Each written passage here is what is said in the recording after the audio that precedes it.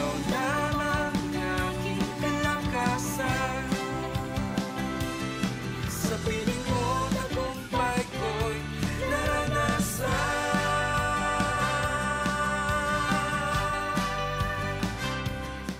Hi, good morning and welcome po sa ating araw-araw na pagpapala sa ating Panginoon. It is truly a great and faithful day for all of us.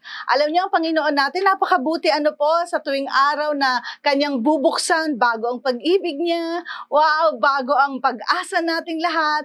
And of course, bago po ang mga pagpapala na inilalaan sa atin ng ating Panginoon. And you know, it is my prayer today na tayo pong lahat ay magpatuloy na nakatune in sa mga ginagawa ng Panginoon sa ating mga buhay. So before anything else, let's pray. Join me in this prayer. Father, in the name of Jesus, we are so grateful, oh God, that we are blessed people of God. Lord, that you have chosen us, that you have called us, oh God. Lord, as your children, as your beloved, oh God, as your disciples. And we thank you for the privilege. We thank you, God, Lord, for every favor, oh God, Lord, that you have surrounding us with today. We bless you. In the name of Jesus we pray.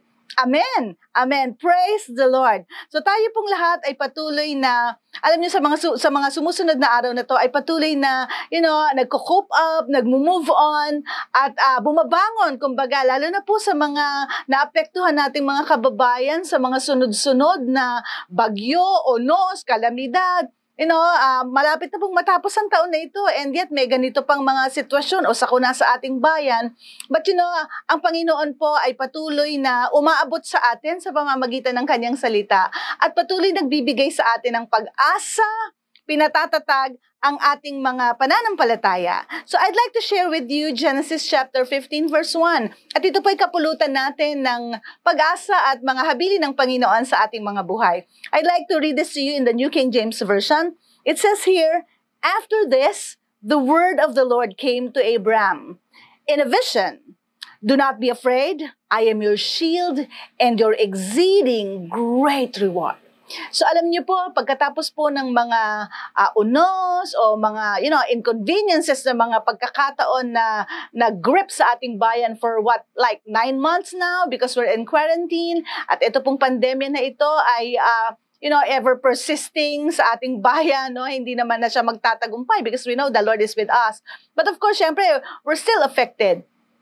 And the word of the Lord is saying to us that after this, the word of the Lord, So, may mga nagiging kaganapan sa ating mga buhay, ngunit pagkatapos nito, o kahit nandito pa tayo sa mga sitwasyon na ito, the word of the Lord is coming to us. The word of the Lord came, and it came to you, and it came to me. Dumarating po ang salita ng ating Panginoon sa ating lahat, sa kahit na anong pagkakataon ng ating mga buhay. And in this particular scripture, the Lord is, zeroing into a certain issue in our lives and very up to date po itong issue na ito na binibigay sa atin ng ating Panginoon, and that is of course yung issue of us being afraid. Kaya sabi doon ng salita ng Panginoon, ang bili ng Panginoon in this scripture is that do not be afraid. Huwag tayong matakot, Hindi daw tayo dapat mangamba sa ating mga puso.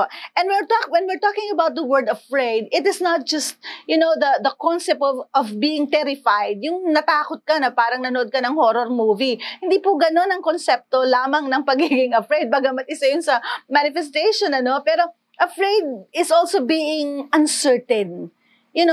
Hindi ka sure kung ano ang nangyayari, and somehow you're apprehensive, Hindi definite ang iyong mga hakbangin, probably your decision or your perspective, the way you look at your future is uncertain, unsure, kumbaga. And the word of the Lord is, coming to us today and addressing this issue of us being afraid. Meron po bang nakakatakot o kinakatakot ng bawat isa sa atin? Meron po ba tayong pangamba, pag-aagam-agam, o kaya man mga bagay na hindi lang natin alam kung ano ang pwedeng mangyari o anong mangyayari?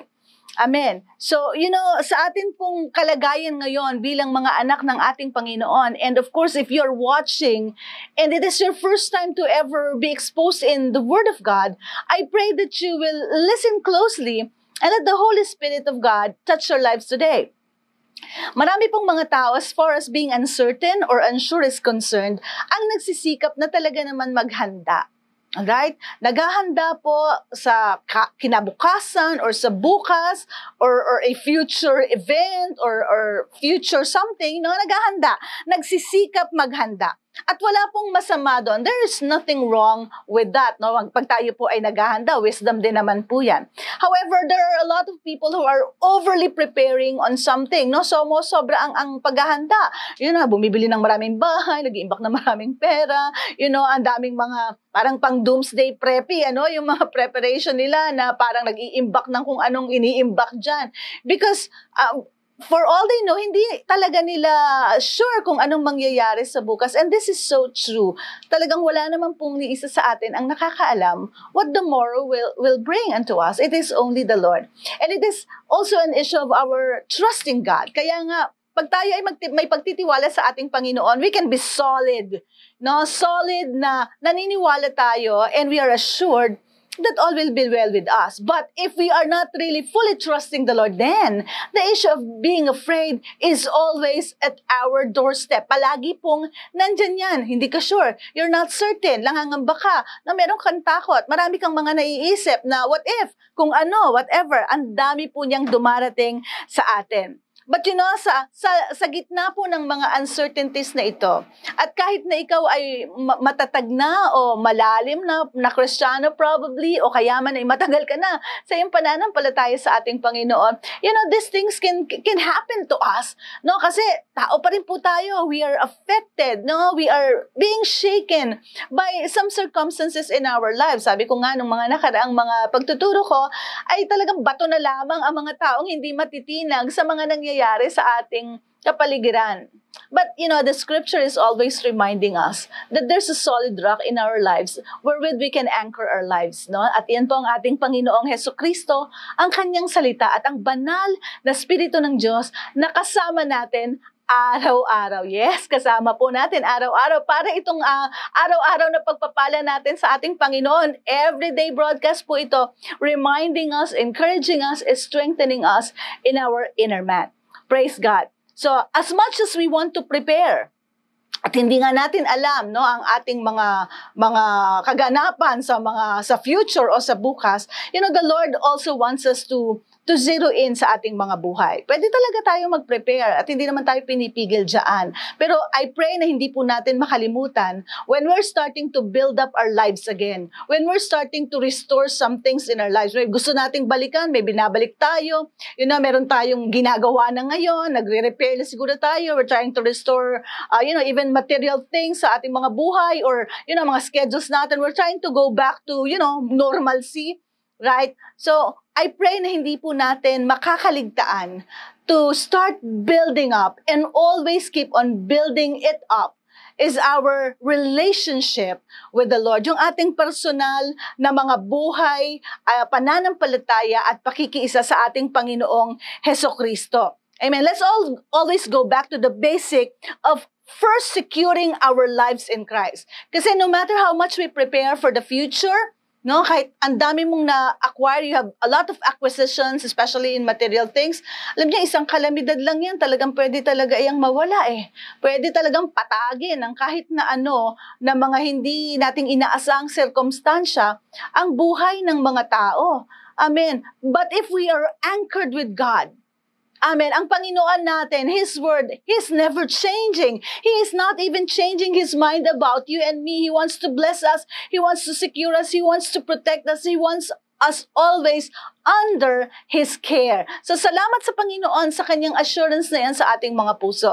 And if there's some uncertainty still in our hearts today, I pray na tayo ay patuloy na kausapin ng Diyos ay suma sa atin, hindi niya tayo iiwan at hindi niya tayo kakaligtaan. So sabi po sa Hebrews chapter 6 and verse 11, this is our prayer, at ito rin yung prayer sa atin ng mga nauna sa atin sa pananampalataya. It says here, our great desire is that you will keep on loving others as long as life lasts, in order to make certain that what you hope for will come true. Amen. Yung mga bagay daw na gusto nating mangyari o inaasahan natin, o mga bagay na hinihingi natin sa Panginoon, no? Lalo na nitong mga nakaraan, ang dami nating gustong mangyari, no? Na matupad muli o kaya man ay maipanumbalik. All these things the Bible says will come true, no? If we will only focus on what the Lord wants us to do in our lives. Then sabi dito sa verse 12, then you will not become spiritually dull and indifferent. Pag tayo daw ay nakakonekta sa Panginoon, yung ating espiritualidad, yung buhay natin spirito, hindi tayo magiging stone-hearted, hindi tayo parang kalust, yung parang walang naririnig, hindi ba natin naririnig ang Panginoon? Hindi ba tayo nakakapakinig sa instruction niya? O hindi ba tayo talaga mag-o-obey sa Kanya, parang matigas na ba ang kalagayan natin? Instead, sabi dito, you will follow the example of those who are going to inherit God's promises because of their faith and endurance. Wow, praise the Lord. I pray na lahat po tayo ay makasama sa sinasabi na ito ng ating Panginoon. Those who will inherit the promises of God because of our faith and endurance. So, ngayong umaga pong ito, I pray that we will continue to, build up our faith. Build it up every single day so that kung meron man mga kaganapan na mga here and there, we will endure. Amen. Because we know and we look unto Jesus, the author and the finisher of our faith. Alam natin na anuman ang nangyayari, all these things will be shaken. Pero ang salita ng Diyos must not be shaken in our lives. In a way, tayo rin ay hindi matitinag. So, I'd like to share this last scripture, Jude chapter 1, verse 20. But you, beloved, building yourself up in your most holy faith, praying in the Holy Spirit. Wow, this talks about the building up of our faith. So, every day I pray na tayo po ay patuloy na tumingin, manahan, magtiwala sa mga mabubuti at ever-tested, ever-reliable Word of God in our lives. Ano man ang mga pagsubok natin, let's keep on hoping, let's keep on building up our faith because we know that all these promises of God will come true in our lives. Amen. So, tayo po'y manalangin po tayo. Panginoon, maraming salamat po sa umagang ito at sa buong araw na ito na ibinigay mo sa amin. Thank you, Lord God, for helping us to increase our faith, to build it up, O God, from faith to faith, Lord, every single day. Lord, we thank you for the grace. We thank you for the favor. At salamat po, Panginoon, Lord, sa lahat ng pagkakataon na binibigay mo sa amin upang kami ay lalo pang tumatag at matamasa namin ang mga pangako na nilaan mo sa aming mga buhay. Salamat po, O Diyos, sa umaga at maghapon na ito. We thank you, we bless you. In the name of Jesus we pray. Amen and amen. So God bless you and we hope to see you every day in this broadcast. Bye!